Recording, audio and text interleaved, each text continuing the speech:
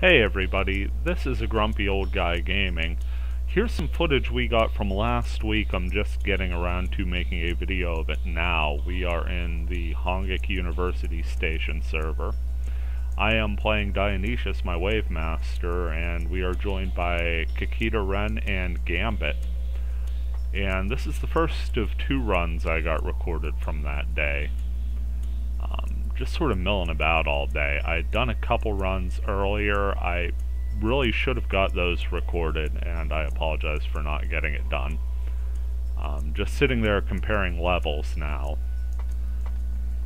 I believe GAMBIT and Dionysius are fairly close in level. Kakita Ren, yeah, only level 28 there. And I'm sort of joking, they're like, I trust you, and I'm like, yeah, famous last words. If you've seen any of my videos, you know I am no stranger to the game over screen. So perhaps putting absolute trust in me to, save the party is not the best idea. That said, I was initially planning on, keeping a fairly aggressive level there, and then the whole statement of Dionysius keeping us all alive got in my head, and I instantly decided to change direction here, and instead of trying for something really ambitious from a level standpoint, I sort of pivoted and decided to try grinding for a rare item. Figured since Kakita was the lowest level member of the party, and I think the newest player overall in this party, that getting them a weapon for their heavy blade may be a cool idea. So I went ahead and looked up the keywords for the farming dungeon for Mimiru's sword, and that's what we'll be looking at here today. I think we took 2 cracks at it. Wasn't really a requested item, but I thought it would be a cool thing. And like I said, we made 2 runs at the dungeon, did not get the sword, so spoilers. But it was still a fun time overall, and this actually was sort of the lead-in to the run that GAMBIT, Doran on the Discord, and I had done that ended up netting the Staff of Wisdom he was nice enough to trade to me for Dionysius. I think I'll make that the Fragment Friday upload this week. Sorry, I'm being a little bit lazy cashing in some of this excess video footage, but been having issues getting the videos out on time this week. Monday's upload literally took till Tuesday to upload, so I kind of just want to better safe than sorry at this point. Warping into the field, forest field here. And as you can see, Mimiru's sword, that's what we're after. Nice enough to get a rig game thrown on me. If you ever do any of these farming dungeons, perhaps you haven't had the chance to do them before. The fields, I'm willing to say, are all empty. I have yet to encounter one with monsters on the field. I haven't run them all, obviously, so I can't say 100% that's the case, but I'm willing to say it's fairly plausible you won't have a field encounter in these dungeons. See a ton of piney apples here. Another great thing, because piney apple, traditionally not the easiest grunty food to find. Generally they're right up there with root vegetable for I just can't get enough of these, because the fields maybe have 1 or 2 at most. I've yet to see any farming fields that offer a ton of root vegetable, but here's a good place to get the piney apples, as most of the forest area farming dungeons are loaded with them. Gonna head in now. Also, you'll find a lot of virus cores. Good place to stock up with the more common virus cores. Couple symbols here in the opening room. Get a bit more buffed before heading in. First encounter. Got 2 portals, and they are giving us mantises. Nice lower mid-level water element monster for some reason. Just giant bugs. They have an attack buff. I think they're actually able to hit you with their animation while casting the attack buff. Not 100% on that. Also recognize them as the Squilla Demon models. The Squilla Demons, of course, shaded white. The Mantises are green. Neat looking monsters, they really are. Just sort of slide around there. One thing that gets said a lot by anyone who's introduced to this series, the monster design is so unique compared to anything else they've ever played. I kinda gotta go with that. You know a dot hack game when you're playing it. Monster designs in this game are very unlike those you would see in a traditional fantasy game. And for the better, I would say. I'm just throwing out ROM spells to try and help clear the field. We're really just trying to get Kakita some experience here. It's not the most exciting thing to run for Mimiru's sword in the 50s, but you can play support. There we go, we had a got a support message there from Dow hosting the server. But you can support other players, and just making sure they get their hits in, they get a boatload of experience. You help get them up to a level, and before you know it, they're helping you out in fields.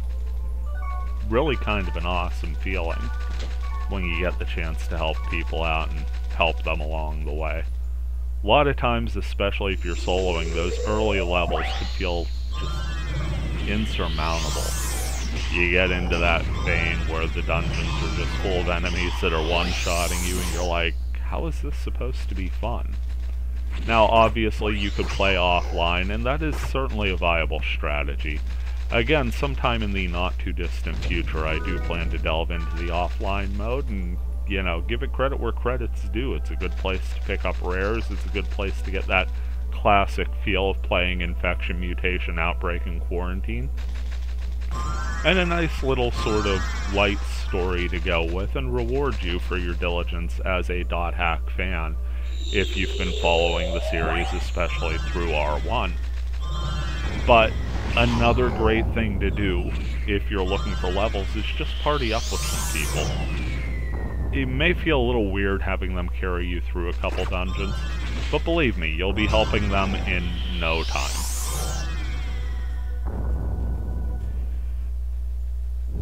Getting our hits in here. Pick up the moon out of that chest.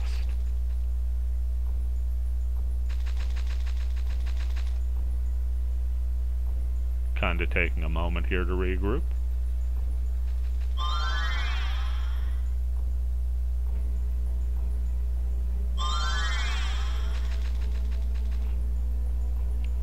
There, Gambit was reassuring Kakita that the Mantises probably aren't gonna one-shot them. Again, I was talking about just going for a more aggressive level, and that's probably my fault. I didn't really communicate clearly that I had the sort of sudden change of plans. I was planning on trying to run something in the upper 40s, low 50s.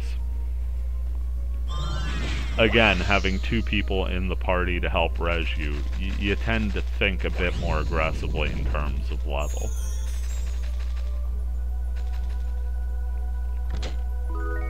Go ahead, picking up the levers out of that chest. Also surprised they were leaving so many chests behind. Certainly wasn't too sad about it, as it was kind of hurting for money at the time, so grabbing the extra items to sell back in town was nice. And I'm still running the treasure wand here, so you're going to see a bunch of consistent spells that aren't really that taxing for me. See the speed charms wearing off. Doing my best to make sure everybody is up to speed now. Got a couple symbols here.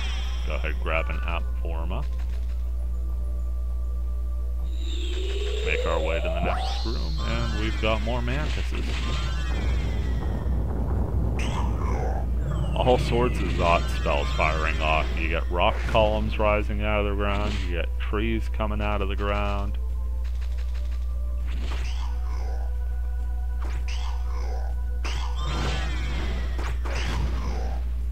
There we go, everybody got in on that one. Yeah, you can see Kakita Ren's picking up 12 experience for those mantises. Not really a bad amount at all, pretty much on even level with an easy strike for us, but for Gambit and myself. But for Kakita, they're a fairly level challenge, and having us as support in the party means more than able enough to just swing away without worrying about getting low on resources or anything. Should be getting them a level throughout this, if I remember correctly at least. Here we've got a couple treasure chests and the stairs down to the 3rd floor. More symbols to open up, another common sight when you're running these farming dungeons, and often a necessary one when you go after the higher level things, because there's some pretty nasty surprises in some of those higher level rooms.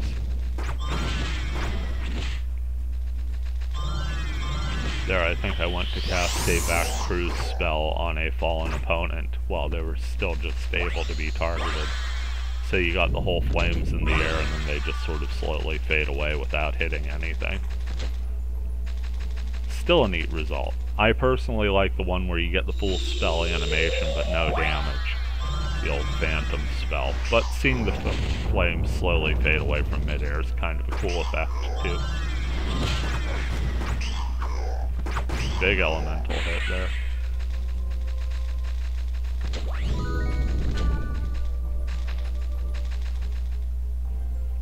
Moving to the next. Just a singular portal here. 2 mantises. I get a little ahead of myself. Take out that one. I think I was a little amped up from the morning's runs at this point too. I was still in crush, kill, destroy mode. So sort of easing myself back in, pumping the brakes a little. Got the stairs down here.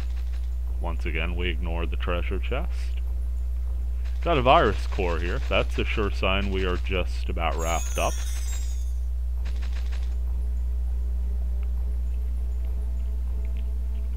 There we are, the statue room.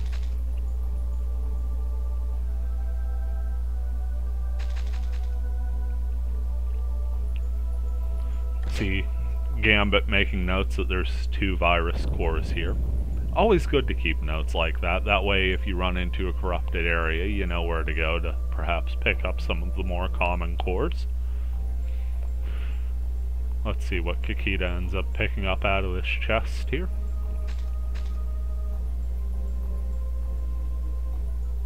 I think they mention it. Nothing exciting this time.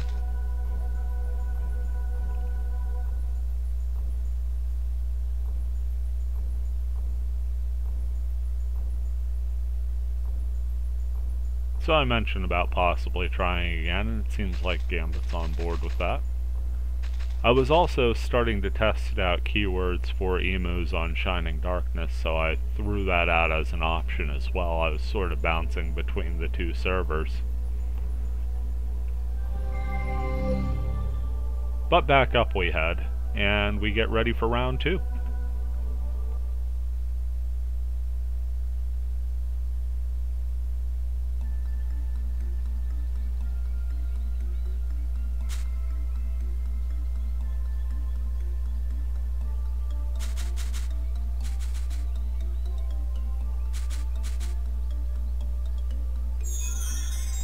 Just happy to have people play with. Kakita Ren says it, and I think we all feel it. Like, there's a special thing about being able to play this game online with people. Such an awesome experience, and if you haven't had it yet, hopefully you get there soon. Ton of people just eager to play with you. I will say that. And it's really been cool to see the number of people uploading and streaming in the past week or 2 as well. Seems like every day either I catch one or Emus or somebody else will post about another channel having a stream or a video up. Really kind of cool to see. Hope you guys who are starting out streaming are enjoying it or getting a positive response back, and I hope you stick around a bit more on the permanent side so we can maybe, you know, party up together, maybe have some fun with Fragment Friday. Perhaps just pick a field between a group of us and we all run it and see how it turns out. That might be a neat idea. Yeah. Just spitballing here as we enter the dungeon once more.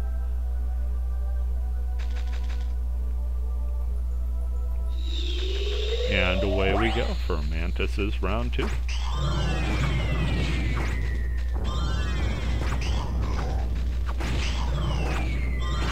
This time, no real hesitation from the party. We're all just moving about doing our thing. Kakita's getting their hits in, and you're going to see a whole bunch of experience heading their way. Ironically, not at the time I'm mentioning it, because it didn't look like they got a hit in on that Mantis. Perhaps some of that dreaded physical accuracy loss crippled them.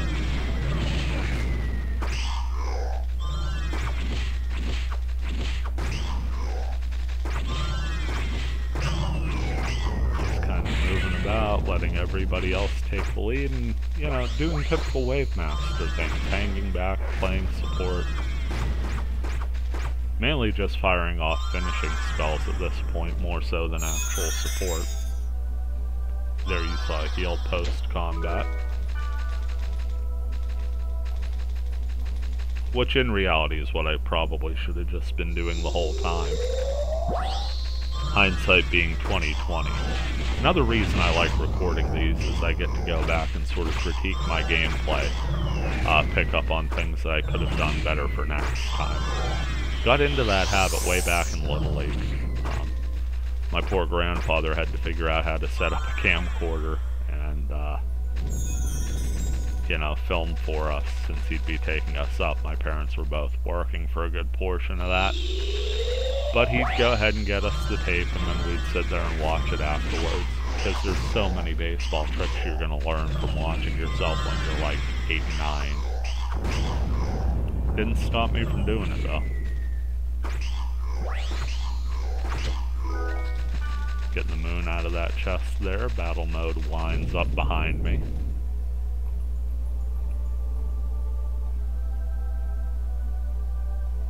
Another great thing about these farming dungeons, if you've got the itch to play and you're really not sure what to go for, this kind of gives you a short-term goal.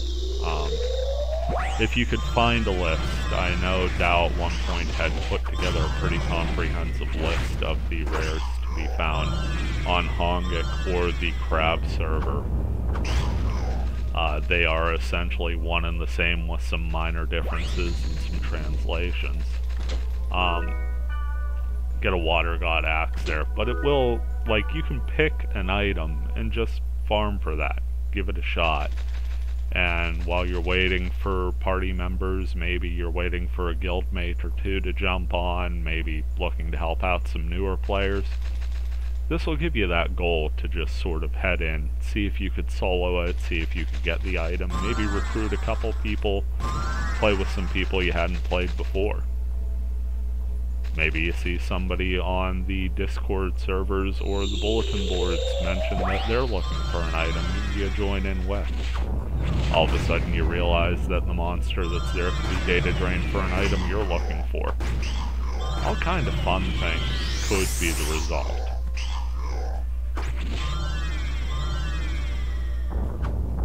Another Mantis goes down.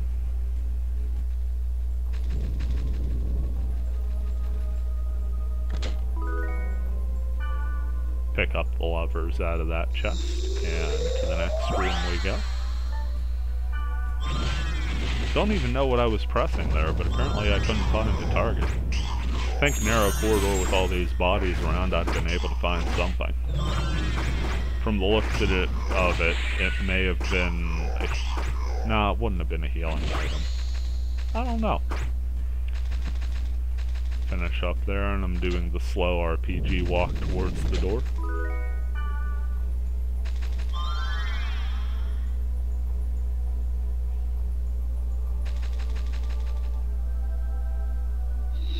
Moving on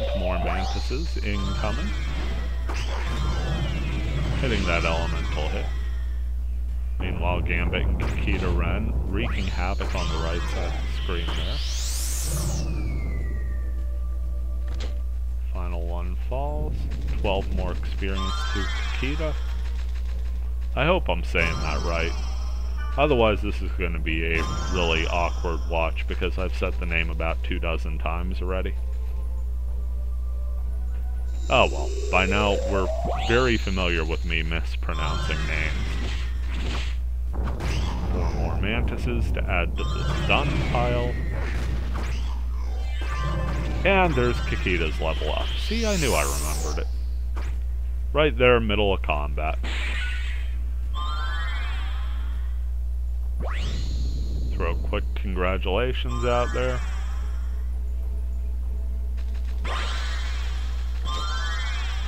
Always a great feeling when you level up, isn't it? Pick up some Hands of Fire.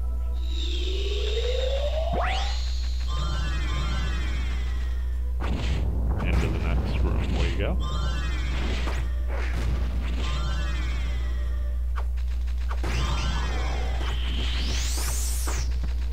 Neat fire skill from Kakita. Notice that whole blade get all engulfed in flames and everything. Heavy blade skills are fun to look at.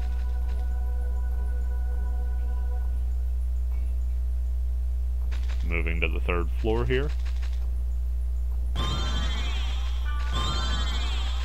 Getting Nap Korma, that's good news for me. Again, not sweating the mantises, but I'll take the attack off. See, not even an elemental hit, and I'm doing well over 1,000 damage. Gambit's got Sora's blades going, so you've probably noticed a lot of the word dying proccing there. Death Touch effect, I believe, is dialed up from a typical weapon with that ability. I think they tried to do something a little special with all of the sighing character weapons you could get.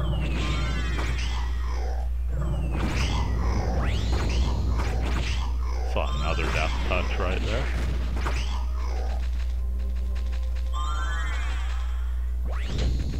Moving down, pick up the lovers once more. And I backtrack for a second chest because treasure.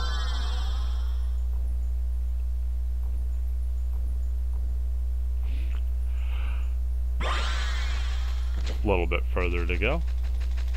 Hear the sound of a chest being disarmed behind me, and into the next room we come. This looks to be the single portal room, and that's the all dungeon portals cleared.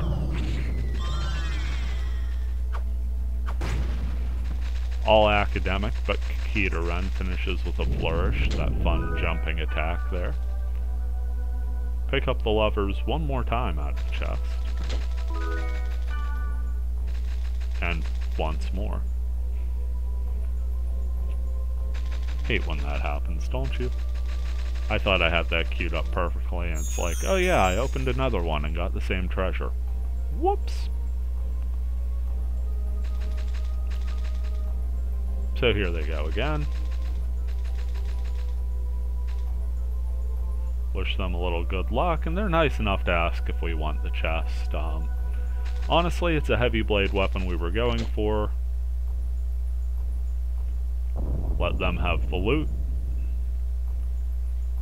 And again, the sword didn't fall, but it was a fun story. It was a fun little adventure, and we got to go ahead, play. Kakita got a level up, and we all got some treasure out of it, and some kills.